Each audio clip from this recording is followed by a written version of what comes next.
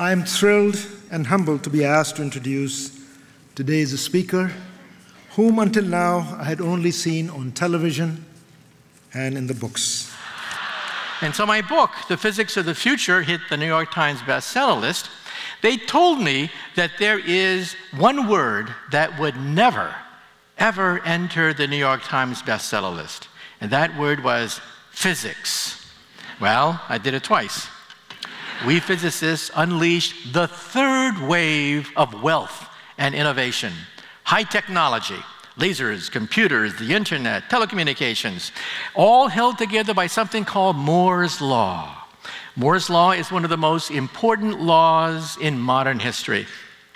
It simply says that computer power doubles every 18 months.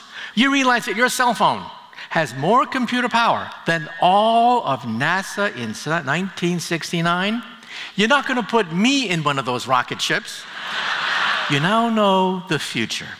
And that is, according to this law, computer chips will cost a penny apiece, meaning that computer power will be everywhere and nowhere, in the floor, the ceilings, the walls, just like electricity.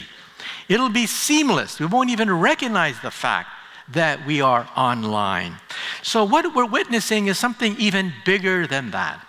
We're witnessing the digitalization of life. The population is aging. How will we deal with a population that's aging? We will digitalize medicine. The point is, in the future, the word computer will disappear from the English language. The words car accident will disappear from the English language. And the word tumor will also disappear from the English language.